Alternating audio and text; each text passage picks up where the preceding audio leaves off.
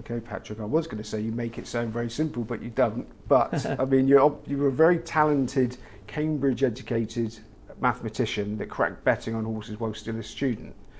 No doubt plenty of others with those credentials have tried and failed. So what did you see that others didn't? Well, firstly, I don't think the people at Cambridge would think I was especially Cambridge educated. I mostly focused on betting whilst I was there, so I wasn't my mathematics career was anything but impressive whilst there.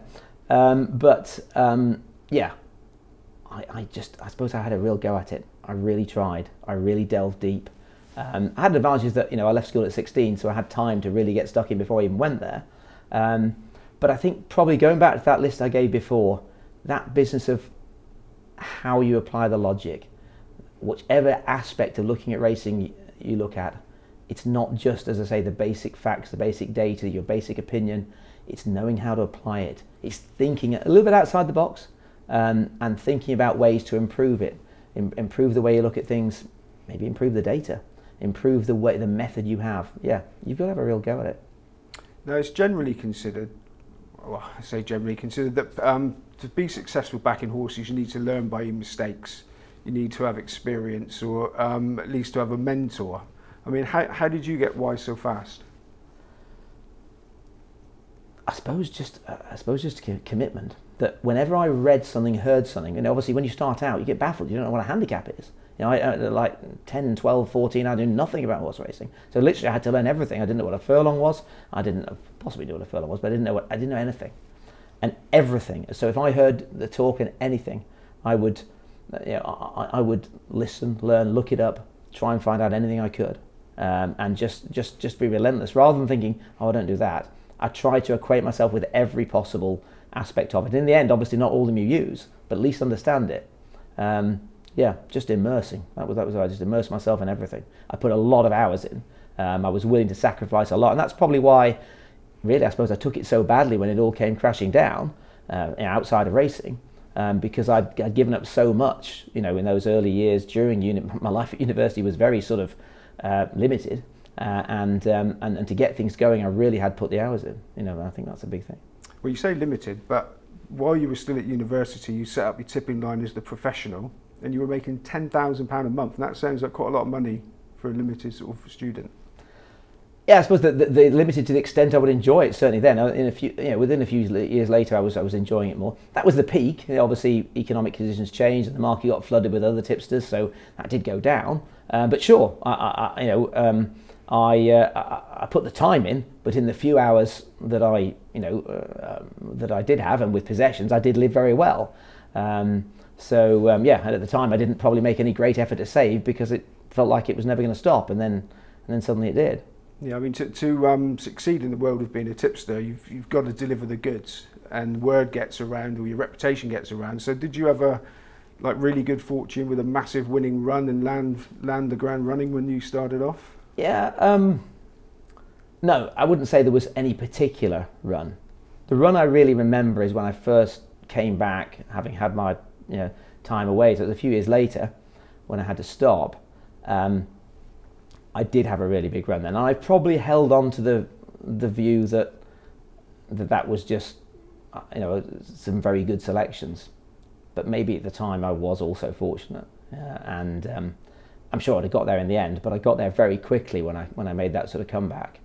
I think that was the major run that really came early on. There were ups and downs, but I don't remember any particularly big run.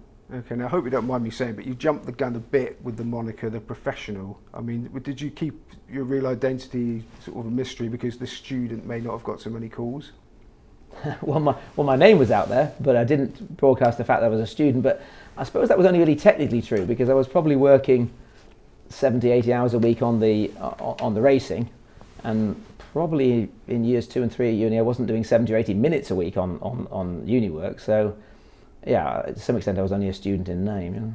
Okay, now did you feel pressure knowing that people were winning or losing on your say-so? Was that an extra burden on you while you were picking winners? Yes, I much prefer to win or lose my own money. I found that a lot of pressure. I did. Yeah, I mean, I took it very, very seriously. When I started, I used to put the message on at 8:30 p.m. and it was years remember it was years later, 2-3 years later, before I ever put a message on at 7:30. It just seemed so lax to do it early. I remember it was a real watershed moment, and then I realised that doing it occasionally didn't matter that much. But I would literally record the message at 8:24, and it would take 5 minutes to do it. It was, yeah, I was very intense about it, and because I felt the pressure of wanting other people to do well. In the end, if there was a situation whereby my last message was midday, and something came up, maybe a going change at 1:30, and I placed a bet for myself, even if that was the bigger bet, I'd sooner the horse I tipped won earlier in the day, because I just so intensely wanted people to do okay. Okay, now if tipping for all your customers ringing up wasn't scary enough, you progressed to supplying personal advice to Michael Tabor. Now, did that make you look at your selection process differently? Well, you wouldn't say that Michael was the most undemanding of people. And so that was a factor there, yeah. He also liked a shorter price. I think Michael's always liked a short one because you can get on. So yeah, he was very much more interested at the front end of the market. So it was a case of probably giving a greater focus to the horses towards the front end of the market. And yeah, that was so it made some changes, but I was also doing my own punting as well, so not massively. Okay, so at this point we're going to fast forward a bit. For people that haven't read your book, can you tell us about the episode that changed your life for the gangster Calvin Hall? Yeah, so to briefly take myself back into that, I was going along nicely. I'd done well out of racing, and I bought myself a nice house in Cambridge, and everything was fine in the world. And then I got introduced to somebody who was an acquaintance of somebody I knew down the gym, had a business proposition for me, and it turned out to be a shakedown for money. It was an extortion attempt, and it culminated a few weeks later with the person coming round with an associate, and they said if I didn't give them a large sum of money within hours of days, I forget the exact things, a while ago now, that they would come back, and it was 70,000, but if it was within a short space of time, if the money wasn't provided, that they'd come back and break my legs or cut them off.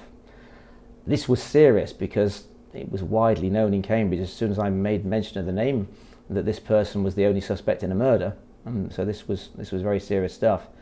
And I took the decision that I could have ignored it, I could have paid it, I could have disappeared, but I took the decision to testify and disappear. And obviously that's a situation when you really have to disappear. So I completely disappeared. I was offered police protection. But then I thought, well, someone will know where I am. So I disappeared completely. And yeah, so I had to stop work completely. I dealt with my own security. That was extremely expensive. So when I came back 8 months later, the pressure was really on. But it made a massive difference to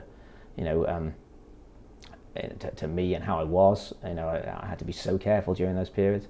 It culminated 7 years later. The guy was convicted on the strength of my evidence for the extortion attempt, but then an attempted murder of a policeman came up some years later, and he was sent away for 20 odd years. But yeah, definitely it made a big difference, and it meant that when I came back, I needed to earn quickly, and that made a massive difference to how hard I worked. For a while, I set new records of what I was how long I was able to work for, and really probably also bet more aggressively, and that suddenly made a huge difference then over the years that followed there. Now that must have been a truly terrifying sort of time. Do you think it's changed you forever since then? Yeah, there'll always be differences. I mean, there's still certain security implications. I'd noticed the world around me a bit more than people might realise. You wouldn't be wanting to break into my house without warning me. But personality-wise, that was huge. And when I think back to those days, I just did nothing other than I needed to win. I needed to win quite significantly, and so, for that period, there was steam coming out of my ears all throughout that. And to some extent, when the book was written, sort of a few years later, I wouldn't write it the same way now. It was far too obsessed by how successful I'd been and how much money I'd won and this, that, and the other, and frankly too boastful. But that was the world I was in because I'd been put in such a difficult situation, that you know that intensely getting it right became an absolute obsession. And you know, there's a face, you know, if I think back, you know,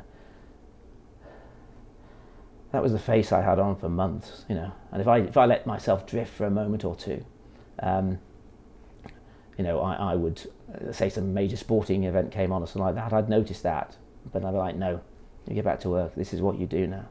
And you know, and that was for a long time, but even for years afterwards, whenever the pressure was on, I'd be able to recall that. And in the end, I channeled it into a strength, that when things got difficult, I could, you know, I could remember what I'd been through, and even turn on a quarter of the mindset I had then would have been enough. Okay, because before that, you weren't the shadowy figure. Obviously, you've had to be a bit. You enjoyed the trappings of wealth, Ferraris, helicopters to the races, TV appearances of Esther Ranson. So you enjoy all that stuff. I don't know about Ferraris and helicopters plural, but yeah, well, as I say, it wasn't enforced change that you know, for many years I, you know, needed to make sure I wasn't photographed. You know, I needed to make sure that, you know, and if somebody bumped into me or said, because of course in that long time, you know, I was told the best place to hide out was in London. And of course you would bump into people occasionally, or someone saw you, and so you'd have explanations ready for how you'd popped into London, because, you know, even knowing I was in a place with 7 million people was more information I wanted to give out. So yeah, that changed it, and I'm not as shadowy these days, but it certainly certainly made a difference to your outlook on life. Yeah.